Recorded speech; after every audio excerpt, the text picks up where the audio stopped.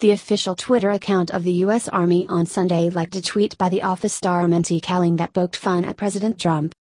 The Army released a statement claiming the like was an accident and fixed its mistake. An operator of the Army's official Twitter account inadvertently liked a tweet whose content would not be endorsed by the Department of the Army, an Army spokesperson told The Hill. As soon as it was brought to our attention, it was immediately corrected.